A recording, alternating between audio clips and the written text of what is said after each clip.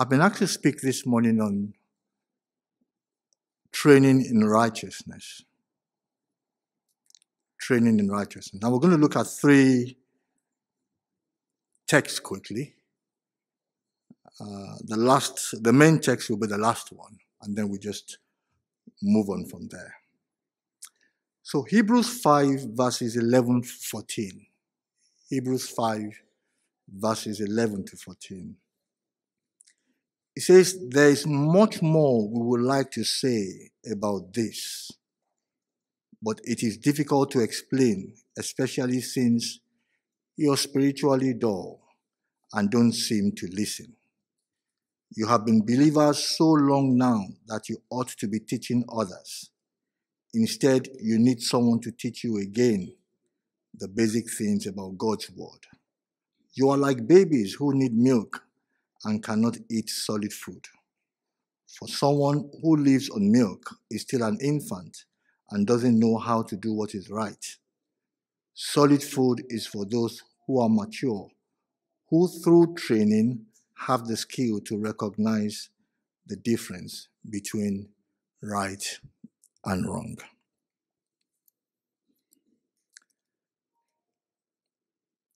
First Timothy chapter 4 from verses 7 to 8.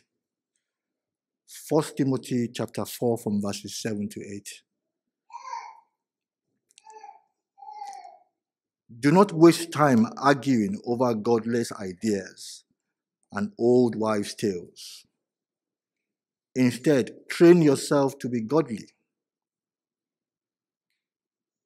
Physical training is good, but training for godliness is much better, promising benefits in this life and in the life to come. And then the last one, which is our main text, 2 Timothy chapter 3. 2 Timothy chapter 3 from verses 10 to 17. But you, Timothy, certainly know what I teach and how I live and what my purpose in life is.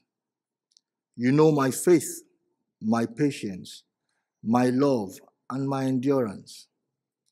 You know how much persecution and suffering I have endured. You know all about how I was persecuted in Antioch, Iconium, and Lystra. But the Lord rescued me from all of it. Yes, and everyone who wants to live a godly life in Christ Jesus will suffer persecution. But evil people and impostors will flourish. They will deceive others and will themselves be deceived. But you must remain faithful to the things you have been taught. You know they are true, for you know you can trust those who taught you.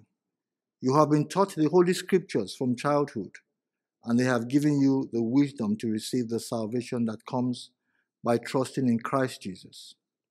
All Scripture is inspired by God and is useful to teach us what is true and to make us realize what is wrong in our lives. It corrects us when we are wrong and teaches us to do what is right. God uses it to prepare and equip his people to do every good work.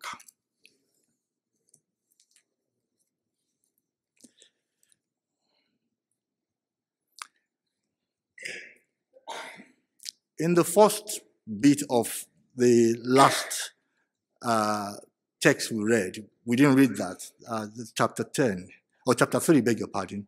The first bit of it talks about godlessness in the last days, and talked about, all kinds of things that people will be involved in. People will be ungrateful, disobedient to parents, and all sorts, which we see today, in increasing measure. And that people will scoff at God. And while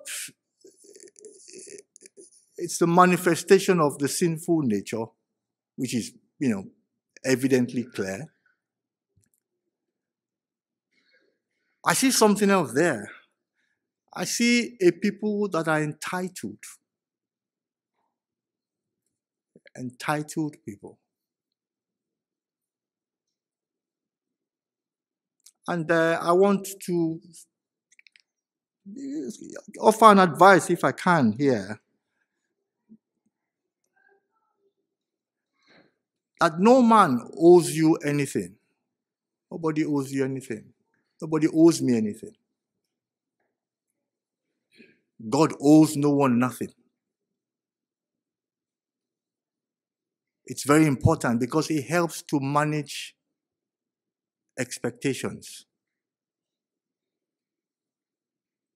God owes no man nothing. He's done what he needs to do, and that's it. The fellow out there doesn't owe you any. He himself is hustling.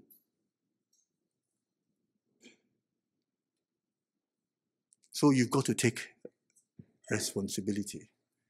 I have to take responsibility. But you owe yourself something. And I owe myself something. And it's the truth.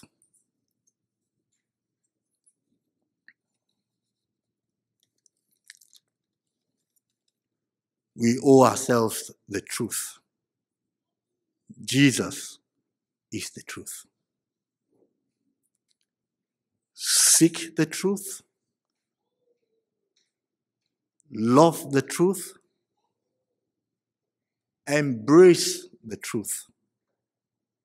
We owe ourselves that one.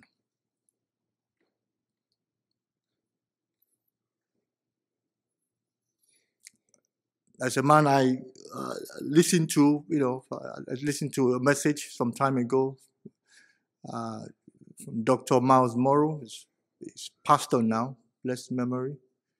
And as I was preparing for this meeting, I felt God was saying I should, say a few things from what I heard him say at that the sermon he preached. The first thing he says, you must lead with your life. You must lead with your life. Then he says that your life is the weight of your words. But I've added something there. I said your life, my life, is the weight of our words and our actions. Then he says something else. He says, never trust a salesman who doesn't use what he's selling.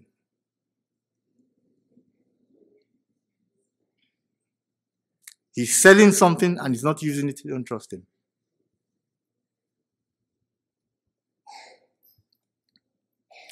And he says, there is nothing like personal life or private life. It's nothing like that. He says, you must quit saying what I do in private is none of your business. You must quit saying that. I must quit saying that. Because what we do in private is our business. What you do in private is our business. What I do in private is your business. Because that will determine whether you will trust what I say publicly.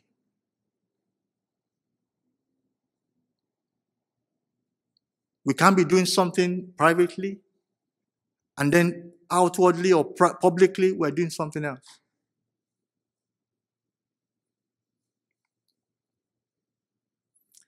Interestingly, in this chapter 3, verse 10, training in righteousness, Paul was speaking to Timothy. But Paul starts with himself. Strangely. He begins to appraise himself in the presence of Timothy.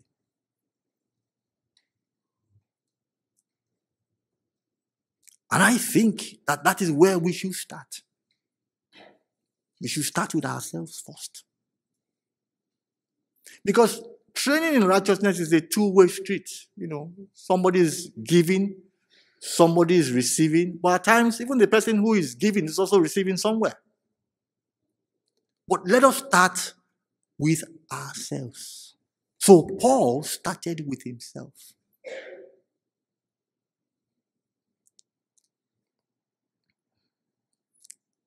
He told Timothy, he says, you know what I teach and how I live. You know. Which means that it was in full glare. There was nothing secret about what Paul was doing. He says, you know.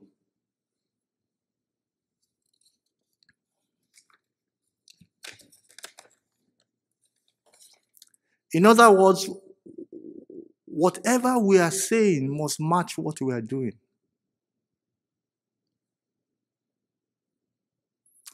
Yeah, I don't know whether you are feeling I'm feeling the heat here. I don't know about you.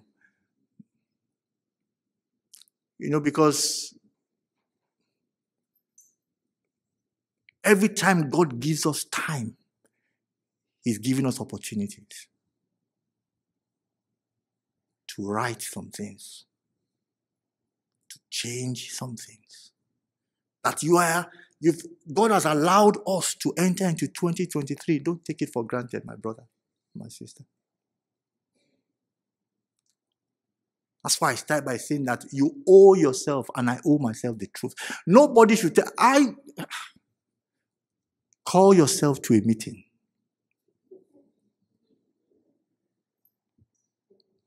Because this is serious stuff. He says, you know what I teach and how I live. You know it.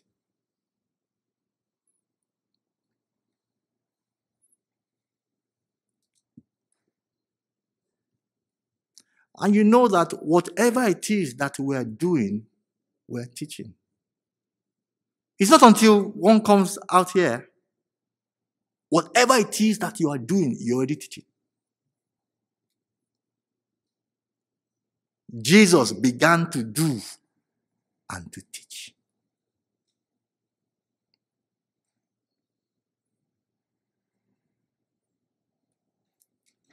He says, Timothy, you know what I teach. You know how I live. What are you teaching? Don't worry.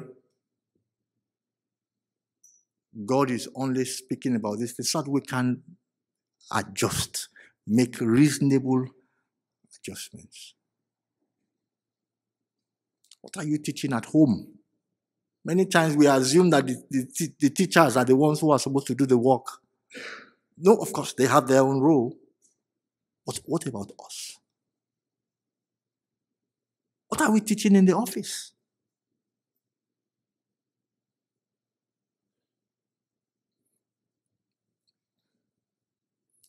Timothy didn't just know what Paul was teaching and how he was living. He says, you know the purpose for my life. That's Paul speaking to him. And of course, we know the purpose. We know Paul's purpose in life. It was only one purpose: to please Jesus. I don't know who was talking about, is it Ed? I don't know. Who was talking about motive? I don't know where, some weeks back. Why am I doing what I'm doing? Am I doing it for Him, to please Him? Or am I doing it to please others? So we have to go back and check the motive for what we are doing. Maybe we need to rejig. What you have done or what you are about to do, will it be pleasing to Him? That's the question we should be asking ourselves. Would it please Him? If it won't please Him, then reconsider. Yet, Paul made it clear. So you know my purpose.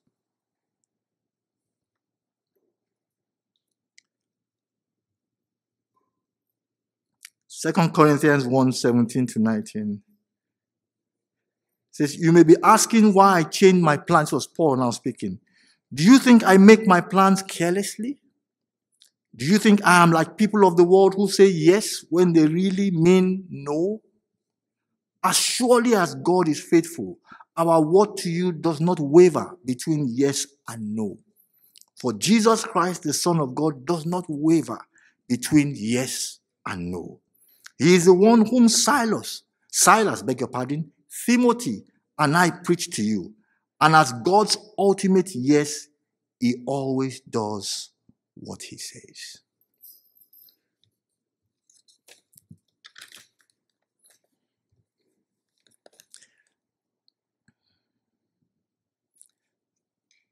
Again, Paul started with himself. And yet Timothy could see all this in full view. So training was going on already.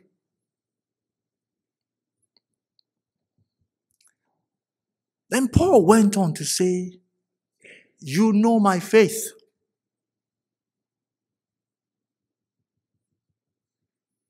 And of course, we know, the conversion story for, Saul turned Paul on the way to Damascus. We know that.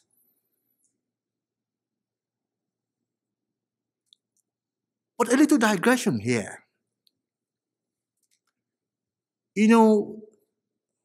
Everyone who is a sinner is guilty before God.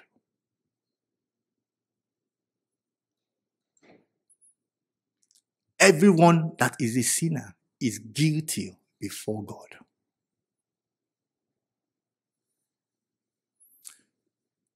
We look at sin as, lying, stealing, and all those kind of things that, are associated. Again, those are manifestations.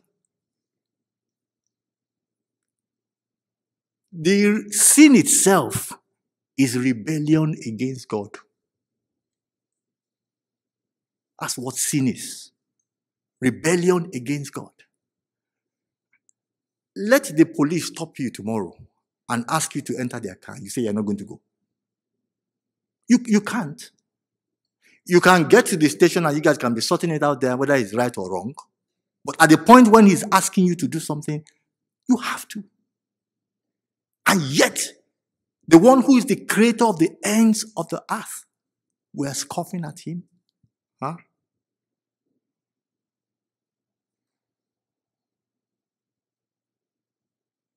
Rebellion again. He woke you up this morning.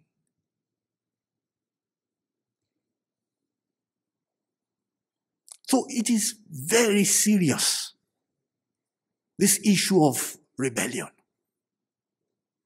And this year, we're not cajoling anybody. You embrace the truth for yourself. Everybody is working out their own salvation. You've got to work out yours. Because the stakes are too high. Because what sin does is that it leads to eternal separation. It is serious stuff. It's like a man who is writing an exam. Once they say pens up, that's it. You can't submit your paper to the interviewer or the invigilator and then you ask, no, you finished. You finished. There's also a pens up. When you are called from there, that's it. But you have time now. You have time. Once they say pens up, even one P, you can't take with you. You know better than I do.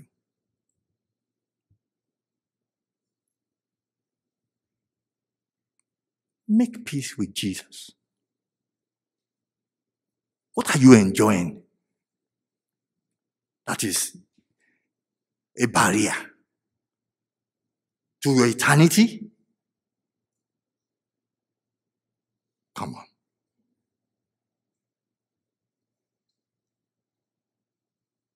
And God loves you. I've been reading the book of Jeremiah recently. I feel the ache. It's just what I'm reading. I feel God's ache. I said, does he even sleep? Of course, we know he doesn't sleep. He says, go and meet them again. Go and talk to them. Go and do. He just wants to save us. Can we not understand what he's saying?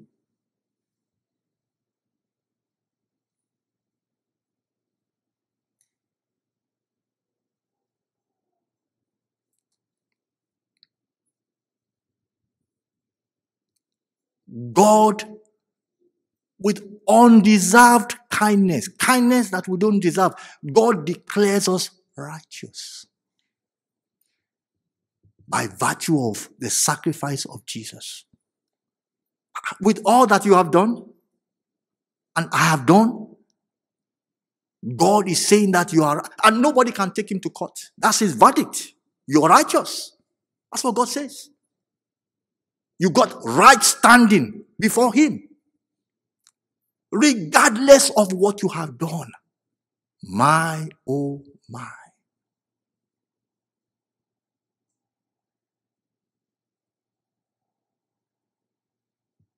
I don't have time, but I've told you the time they towed my car because I didn't pay a parking fine. No time today, maybe another day. I thought it was a joke. I was new in the country. I thought it was where I was coming from. The thing kept on coming and I kept on throwing it out. Maybe they will forget. Forget what? Just woke up one morning, the thing wasn't there again. I won't tell you the figure. No, the penalty, they're not joking. But God says, I want to cancel everything you have done while there is time.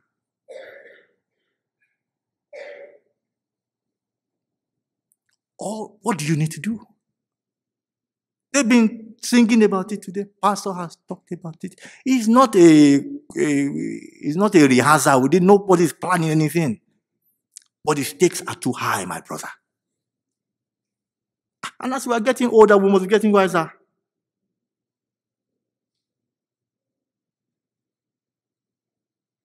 Repent of your sins.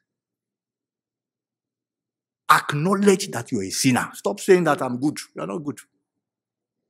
No one is good. And then put your trust in him and follow him. What is too hard in that?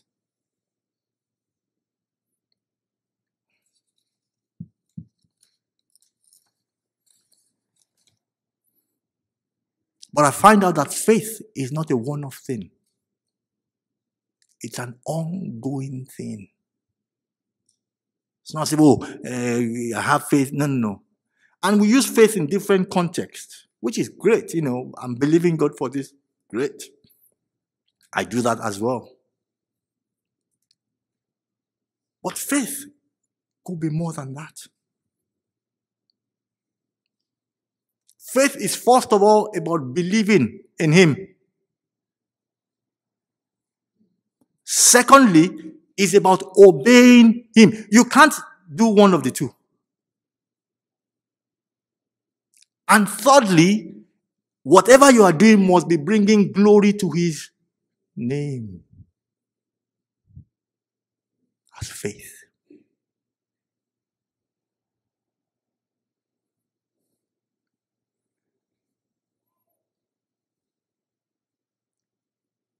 So you've got to look back and look inwards. Am I really a man of faith?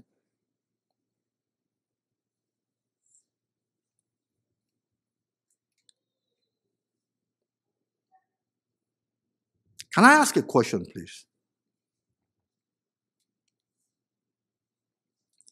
Can a man be a man of faith or a woman of faith and yet not walk in love?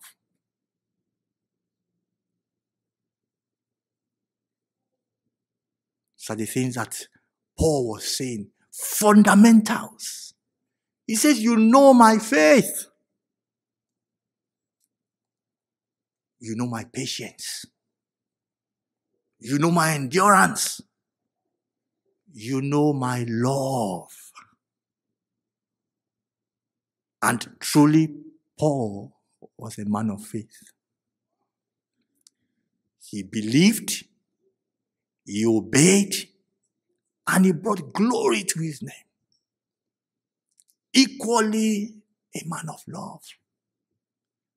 You know, he's talking about very fundamental issues. Because at times, we say we're people of faith, and there's no love. Yet, the one that we're submitting to is love. What an irony.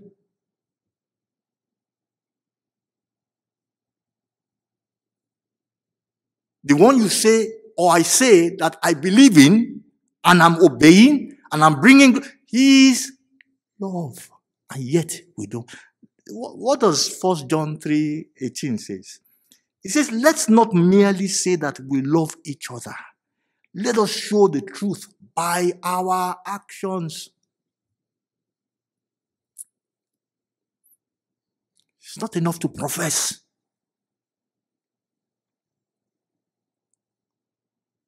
Faith expressing itself through.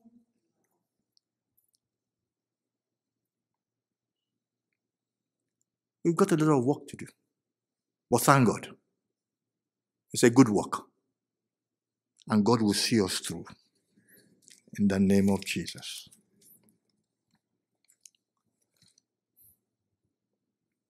I see similarity between Jesus, his style, and Paul. In the sense that Jesus was always upfront with his disciples, was always sharing with them.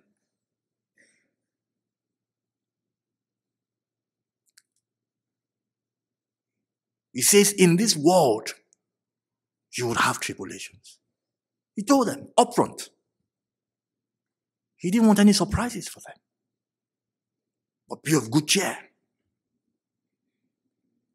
He says the Son of Man will be beaten, will be arrested. He told them ahead of time.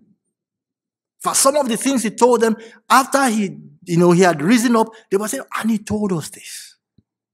And he told us this. Paul, speaking to Timothy. And we have to do the same thing, warning him that anyone that will live a godly life will face persecution. We need to prepare the young ones. We need to let them know. But Paul said, you can see that God rescued me. The faithfulness of God. But we've got to prepare them.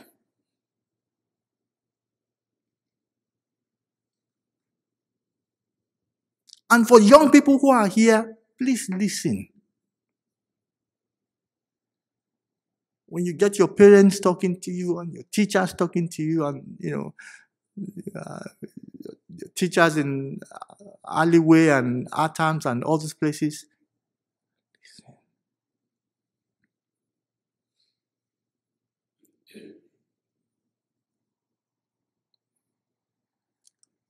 after Paul had finished doing an appraisal, then he moves to Timothy. It's a two-way game. He had given his own account. You know this, you know that, you know this, you know that, you've seen this in my life. Then he moves to him straight.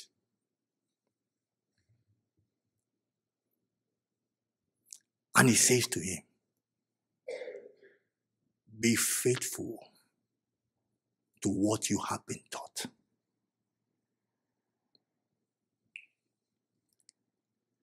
I think it's in verse 14 here. He says, but you must remain faithful to the things you have been taught. You know they are true. for you know you can trust those who taught you. What we do matters. So Paul used the first part to give an account and to say, you know what? You know these things are true. You know that I have lived my life based on the word of God. And right before your eyes, things are happening. We're getting results. It's working. So, remain faithful. But that faithful that he's talking about is that apply. Don't let it remain in your head. We know too many things that we don't apply. And I believe God is saying to us today that there were certain things that we were doing before. We'll stop doing them. It's all about who goes to school for 4 years doing engineering and then they're asking, he's just talking head knowledge. So apply the thing you learned. Apply. Because if you don't apply, you won't get the results.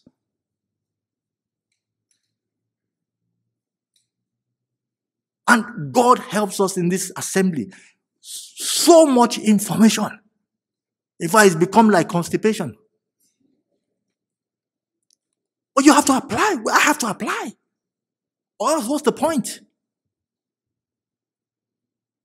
Remain faithful to the things that you have been taught. That's the reason why they are teaching us, so that we can apply.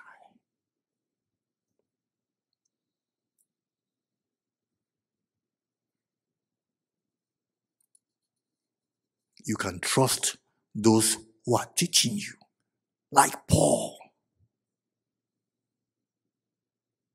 I hope people can say of me that they can trust me. And I hope they can say that of you as well.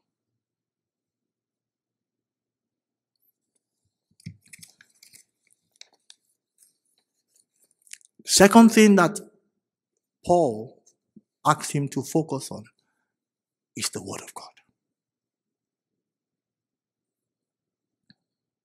Focus on the Word of God. It is able to make you wise unto salvation. Focus on the Word of God. It teaches us what is true and to make us realize what is wrong in our lives. Focus on the Word of God. It corrects us when we are wrong and teaches us to do what is right. Focus on the Word of God as God uses it to prepare and equip us to do every good work. But my mind went to one thing. Joshua 1:8.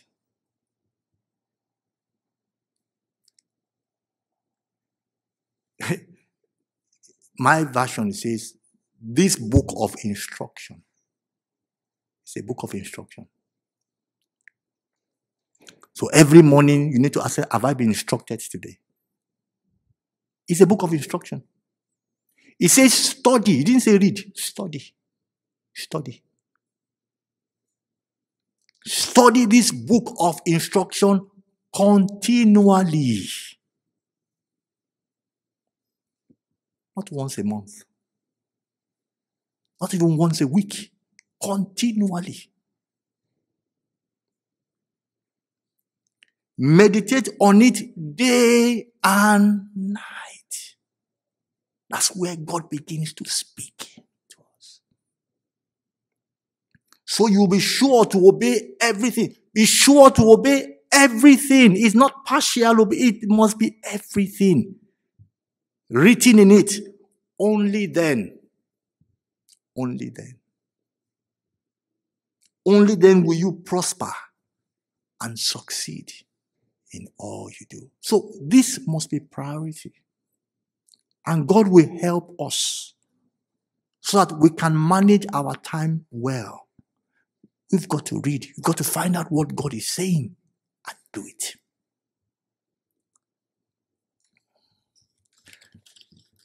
The last thing I want to share from here is relying more on the Holy Spirit. If you want to is someone who is being trained in godliness.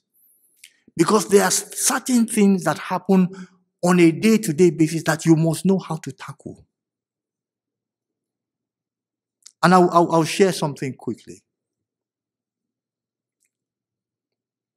Someone did something for me. I asked him to do something for me. And when he got back to me, I looked at the paperwork. And I said, "Sir, is this thing correct?" It's correct. He's an expert. I'm not an expert.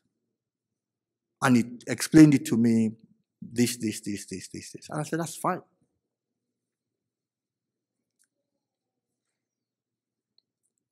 And then, after a while, I began to express restlessness in my spirit about that thing that he did. I don't know. I'm not an expert. I don't know what exactly it is. But I was just troubled. So I called him. I said, "Sir, this thing. And the guy, to be very patient. So we were on the phone. He sat me down. Discuss, until I became okay. So I okay, just being naive, I don't know, maybe it's just, Few days after again, the thing started. I said, "What's going on here?" So when I couldn't continue it again, I called him. I said, "I'm sorry." I said, "Because I don't know how these things work. But I'm just not clear." He said, "But I thought I explained to you." I said, "Yes, you did." But of course, I couldn't be telling him that, I'm not, I'm restless. I said, "But I'm not clear about this thing. Can you please explain to me again?" And he sat down. He explained it to me. He referred me to a website. And I read it with my own eyes. And it looked okay. Few days after the thing started. So I said, "Okay, Lord, you've got to really help me here. Because I don't know what's going on. Is it not written that the Holy Spirit will guide you into all truth?"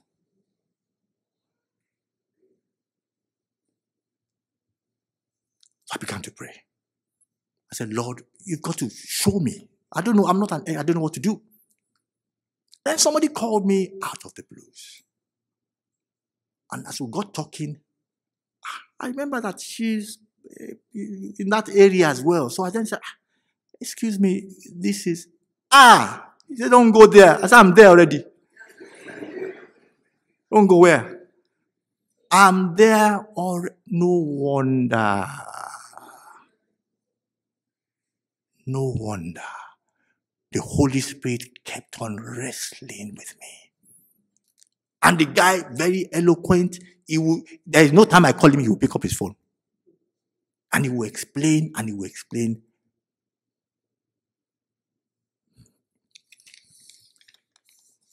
About to close now. We go back to that issue again. Where are you going to spend eternity? Please, we're not here to cajole. We're just here to share the word of God. God loves you. And time is ticking. I don't know why God has brought you here today to hear this message.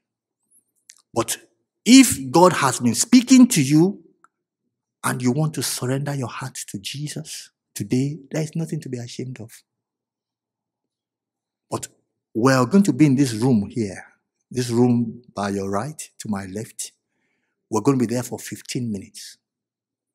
If God has been speaking to you and you need to surrender, please meet us there after the grace. God bless you.